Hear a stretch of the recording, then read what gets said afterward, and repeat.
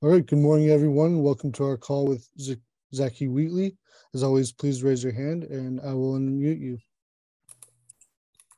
We'll start with Joe Smeltzer. Hey, Zakee, thanks for the time today. So, in the past few days, just how have things been? Just kind of getting over the Ohio State loss, learning what you need to learn, correcting what you need to correct, and then just getting ready for Indiana.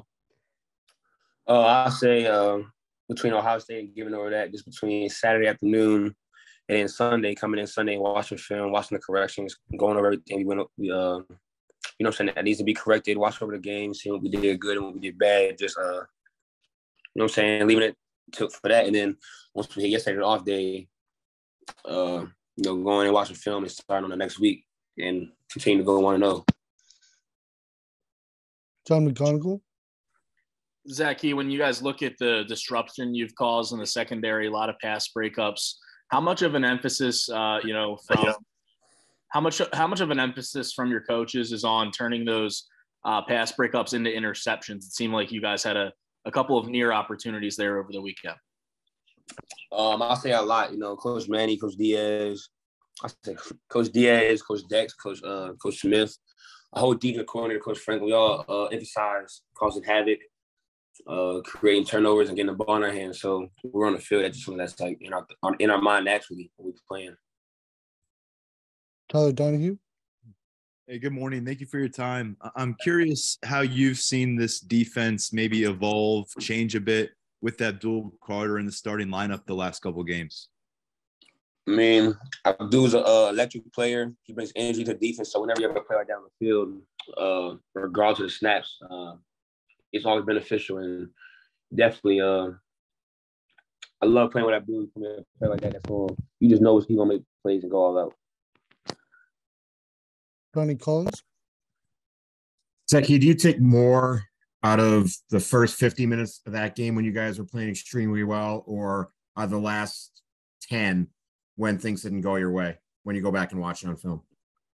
It's one of those things where you got to watch the film, watch all 4 quarters. But definitely, the first 3 quarters was definitely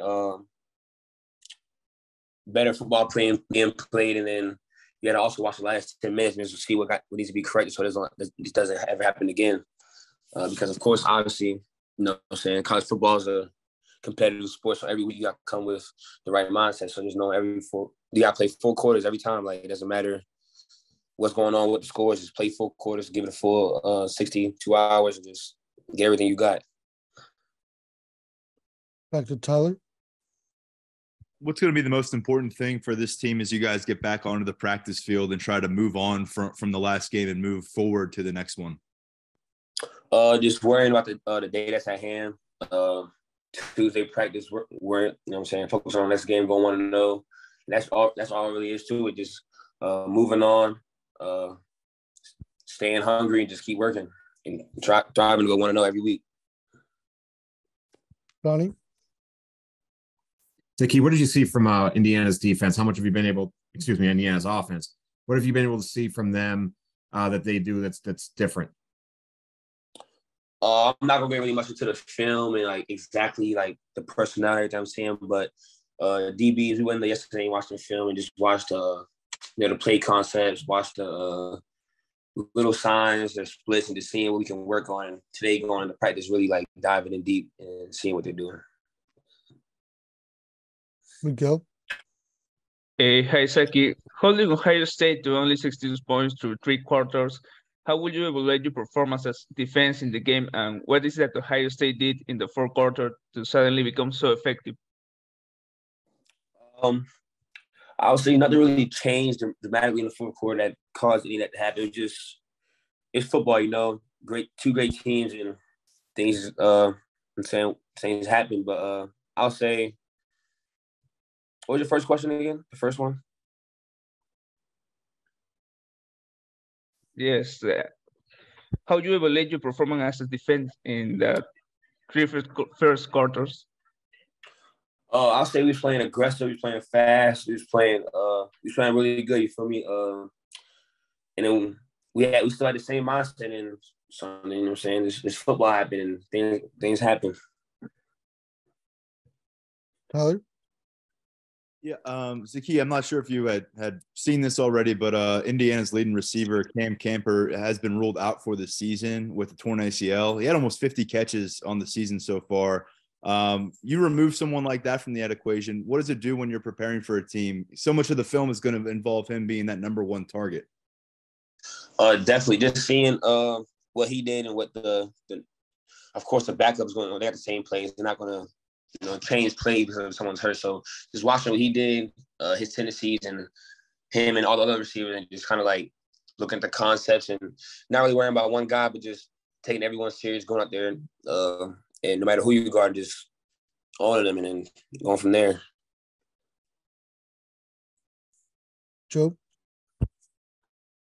Hey, Zakee. So we're entering this is the first day of November, so obviously the last month for the regular season. A lot has changed for you in the last year in regards to your role on the team, as well as I'm sure a lot of other areas. So what would you say the biggest change is for you, just either as a football player or as a person compared to where you were November 1st of last year? I say I've grown tremendously, mentally, physically. My game of football is the knowledge, everything, honestly. That just comes from the off season, just preparing well and just taking it serious and knowing that, you know what I'm saying, like this game doesn't go on forever. So every time you go on the field, you just gotta make something happen. And I just had that mindset the whole time. And then every year I just continue to progress and get better. Andrew Destin? Hey, Zakee, thanks for doing this. Gotta ask about your hoodie. I'm seeing it right now, and yeah, I hear the chuckle there. What's the background on that? How'd you get that? And could you talk a little bit more about the celebration itself? I know some other players have, but how'd that kind of start up from your perspective? Thanks. It started before the season, with my man Day, 25, and he kind of just grew. We just kept that mindset, just kept on, believing, just knowing that we were the best DBs in the country. And just every time you step on the field, just having a little bit of swag with us. And then came about the hoodies, y'all know what it is in lockdown you. Any other questions? Tyler?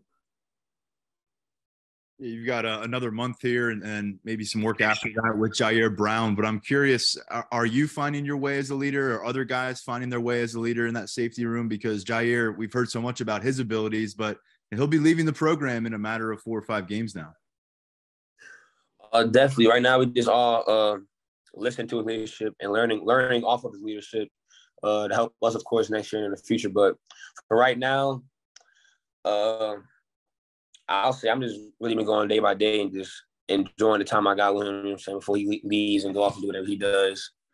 But just, appreciate his leadership and then learning so that next year, when that time comes, then we can handle that.